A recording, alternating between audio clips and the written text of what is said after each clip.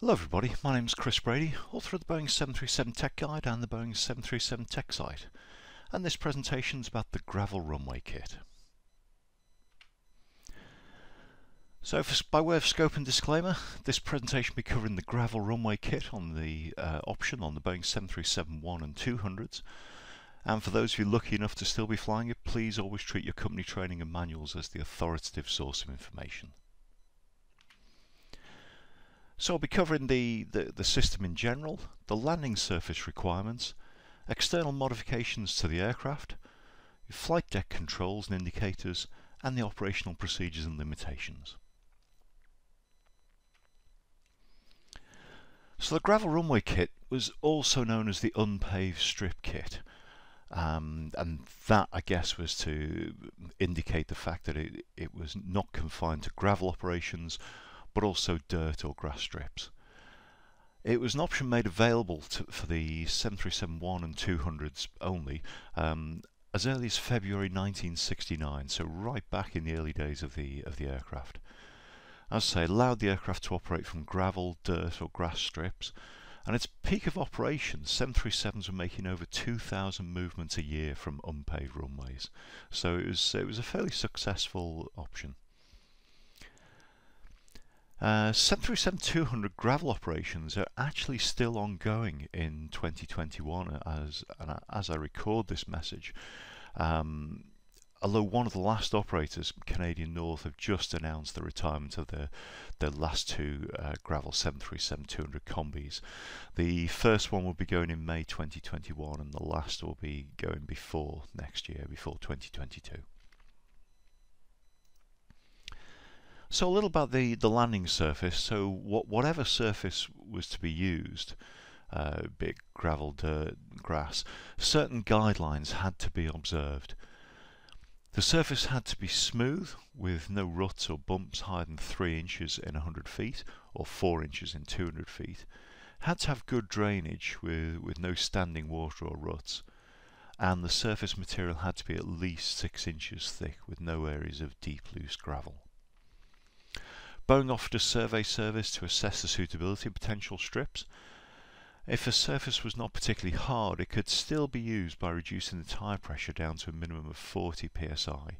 And to give you an idea, normal tyre pressures are between about 100 and 190 psi for the 200, and that reduction could be done in accordance with a chart depending on the max takeoff weight that you were going to operate with.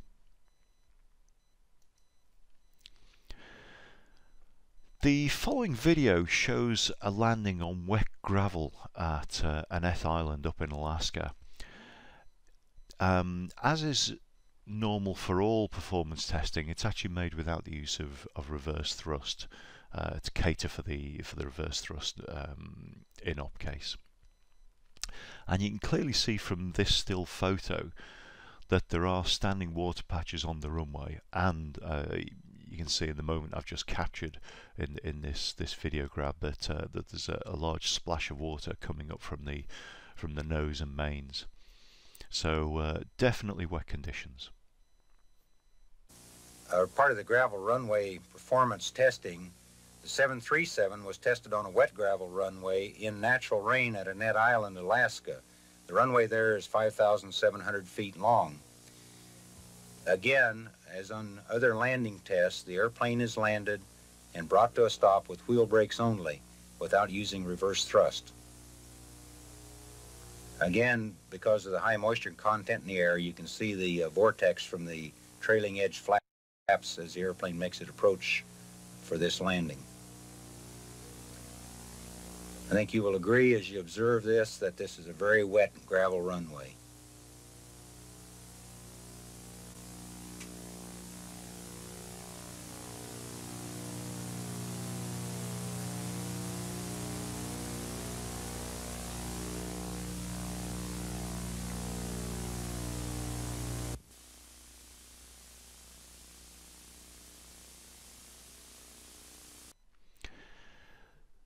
The nose gear gravel deflector is probably one of the more noticeable external changes to the aircraft, and it's made of corrosion resistant steel and it's got a sheet metal leading edge which acts as an aerofoil to give it aerodynamic stability. You can actually see in the photo that it's curled up there to give it that sort of bulbous leading edge, aerofoil shape. When the gear retracts, the deflector is hydraulically rotated around the underneath of the nose wheel, so that will be clockwise as we look at it in this photo, before seating into the fairing at the front of the nose wheel well, which again you can just see on this photo, that fairing in front of the nose wheel well there. The rotation's programmed to maintain the deflector in a nose-up attitude during transit. No extra crew actions required to use the deflector, and in the event of a manual gear extension, springs and rollers will position it correctly. You can actually see the springs and rollers better in this photograph, and the brake struts to the side of the springs. The maximum speed for gear operation, and that's either retraction or extension, it's reduced considerably to 180 knots. And the maximum speed with gear extended is only 200 knots. And for the 73200 it was actually an incredible 320 knots normally. Note that the ground clearance of this nose gear unit is only 3.5 inches. This is enough to allow for flat tyre clearance, but care must be taken if crossing arrestor cables.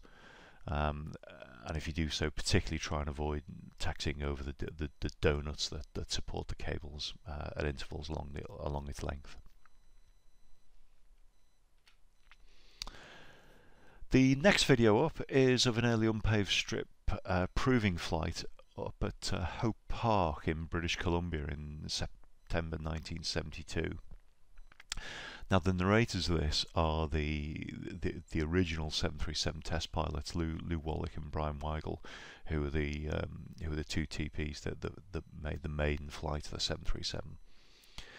They're talking about trials at Hope and how they lost the nose gear gravel deflector in the grass. Just a word about the video grab still that I've taken that you can see on the right of the picture. It shows quite well the fairing in front of the nose gear where the deflector sits into.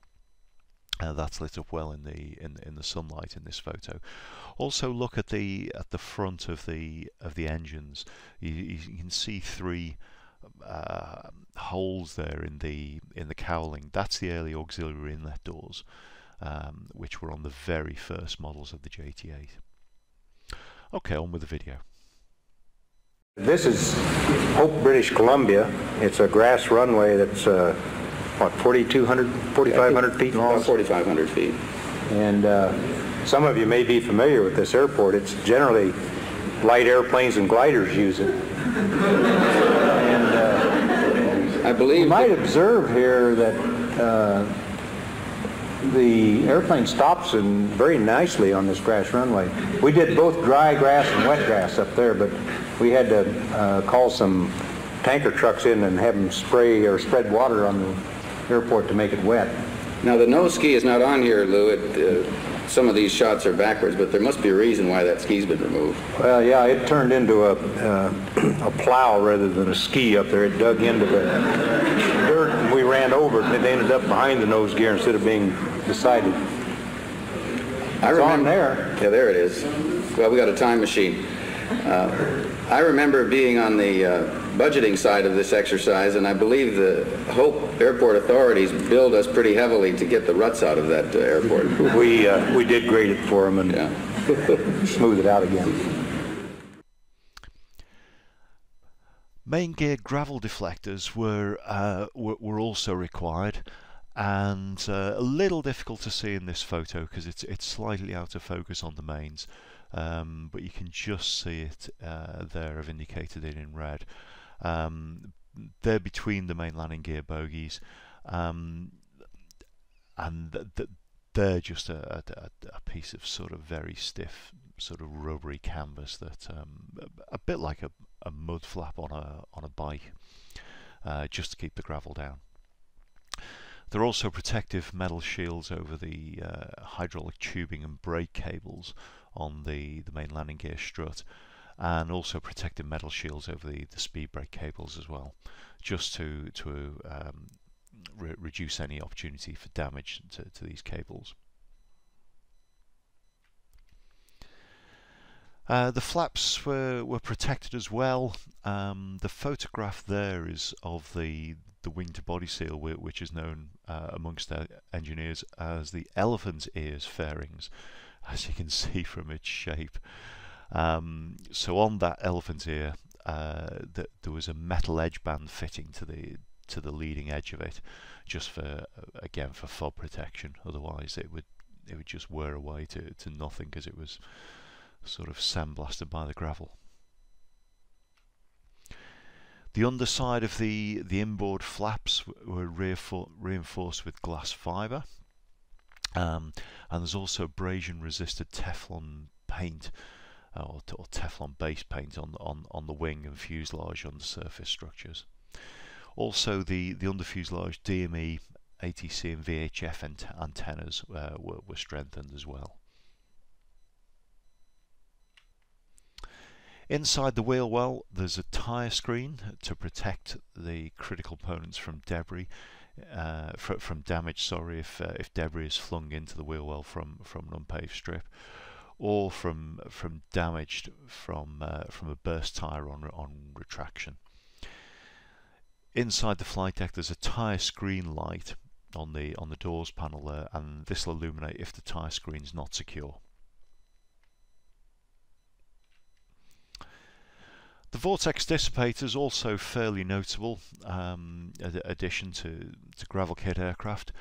These prevent vortices forming at the engine intakes, which could cause gravel to be ingested by the engine. And they consist of a small forward projecting tube which blows pressure regulated bleed air at 55 psi down and aft from 3 nozzles at the tip of each one to break up the vortices. The vortex dissipator effectiveness has been demonstrated in crosswinds of up to 20 knots. So this photo shows and it's a little difficult to see, but if you look below the nozzle, you can actually see the airflow pattern in the gravel.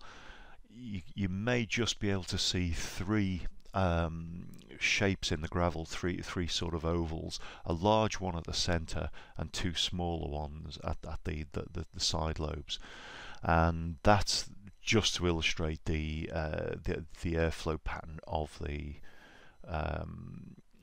vortex dissipator, and illustrate what it does. In doing that, it stops the engine being able to hoover up gravel or any other debris or FOD on the unpaved surface, because the vortex isn't allowed to form because of these vortex dissipators. Unfortunately for us as crew, these vortex dissipators seem to be located perfectly at knee height. So if you forgot you had them on, or if you forgot they were there, you'd bump into them on walkarounds, which was a bit of a pain.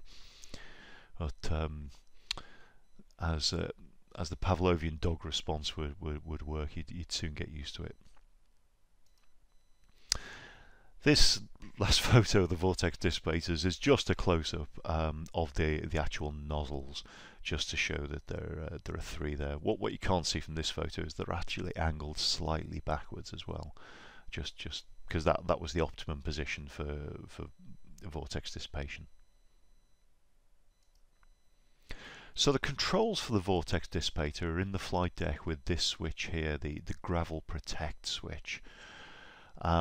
It's a 3-position switch, and it's solenoid held, so it's a bit like the wing anti-ice switch. Off obviously does what it says on the tin. That's straightforward. The on position is the solenoid held position. So on the ground, you would put this on once the engines are running, and it would hold the the switch in the on position, i.e. the air going the bleed air going through the vortex dissipators. So the vortex dissipators will be working at all times up until the point you get airborne, and then it will flick off on a squat switch. In flight, you would put this on before landing, and nothing would happen other than the switch would stay in the on position until touchdown, and the squat switch would then kick in and activate the vortex dissipator automatically on touchdown, and it would stay on until you shut the engines down. Now the nozzles and the boom, the things that you saw in the previous photo, they themselves require anti-ice protection. So there's a third position for this Gravel Protect switch, which is the upper position, which is anti-ice. And when you put that on in flight, this would be, then that was the vortex dissipator would operate, and the bleed air would warm that probe up and give it anti-ice protection. The test function of the anti-ice position can be used for an in-flight test of the Gravel Protect system. There's an AFM limitation which says that the Gravel Protect switch must be on or at the anti-ice test position at any time the engines are running on the ground, which makes sense. Okay, full disclosure, if you can't tell, this photo is photoshopped. Unfortunately, the Gravel Protect captions were in op on the aircraft I was on that day.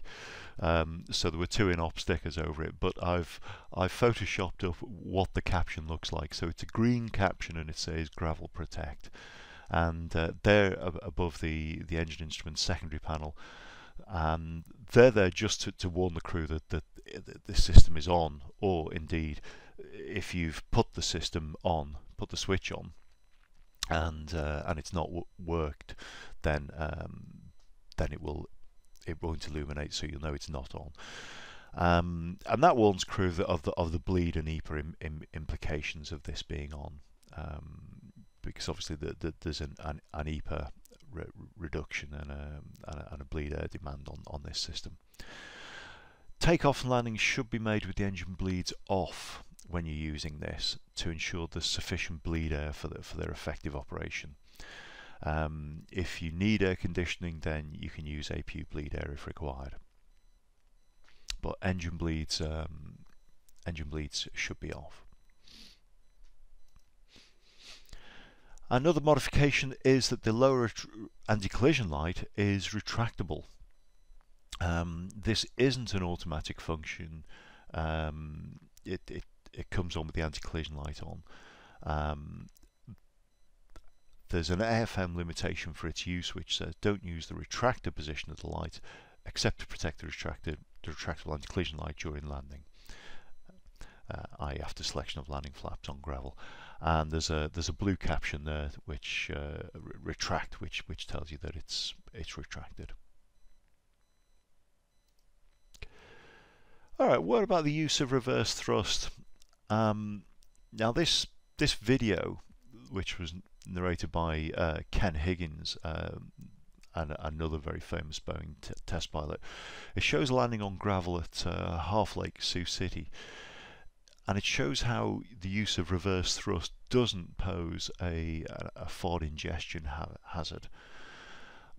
That said, there's an AFM limitation which states that when landing on gravel, use approximately idle reverse, don't exceed 1.8 EPA, and stow the reversers by approximately 60 knots.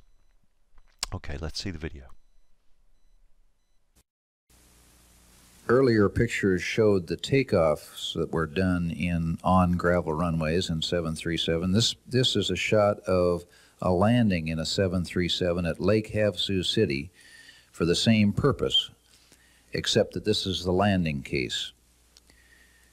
This test shows that thrust reversers do not blow gravel back so that the gravel would be ingested by the engines, thereby damaging the engines.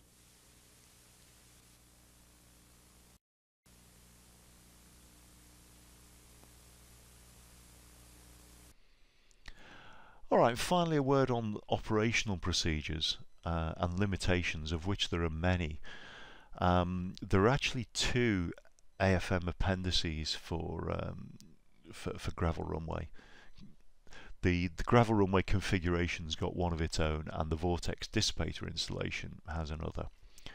All right, so quick run through these procedures and limitations, the ones that we haven't covered already. The first one is that anti-skid must be on for takeoff and landing in Gravel Runway ops, and obviously perhaps the vortex dissipators must be on for takeoff and landing. Again, these are only if operating on gravel runways or unpaved strips. If you're operating on a regular runway, these particular things don't have to be observed.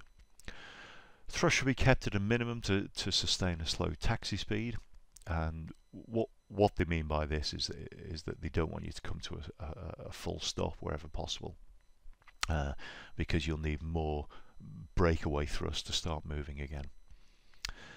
The maximum taxi EPA on gravel is 1.4. That's a hard AFM limitation. Takeoff with flap positions 1 or 2 is not permitted on gravel. I presume they want you to use more flaps so that you get airborne earlier and away from the gravel. Flap protect switch, the anti-ice position must be used when using engine inlet anti-ice. Okay. The use of rudder pedal steering rather than the tiller is recommended to make all turns as large as possible to prevent the nose gear from digging in. Yeah, the risk with using the tiller is that you're using too much deflection of the nose gear, which can cause it just to plough in. So the rudder pedal steering will benefit that. If the runway is dusty, try and manoeuvre so that your jet blast doesn't pick up any loose debris that may be blown black over the runway in a crosswind. Dust should be allowed to settle before starting the takeoff roll. So again, this is all advice and a balance. It's not a hard limitation, but it's a top tip for operating on gravel runways. Notwithstanding the above, use a rolling takeoff wherever possible to avoid debris ingestion when takeoff thrust is set. EPA should be limited to 1.4 or less before brake release. As we've already said, that's an AFM limitation for taxi EPA on gravel. Takeoffs and landings should use engine bleed air for air conditioning. The engine bleed air for conditioning should not be used. So the takeoff and landing should be bleed air off. For landings, use of auto brake is recommended, and when landing on gravel, use approximately idle reverse not to exceed 1.8 EPA and stow the reverses by approximately 60 knots. That is yet another AFM limitation. Alright, so that's everything I know on gravel runway ops. As always, if you enjoyed the video, please give it a like and subscribe to my channel. Many thanks.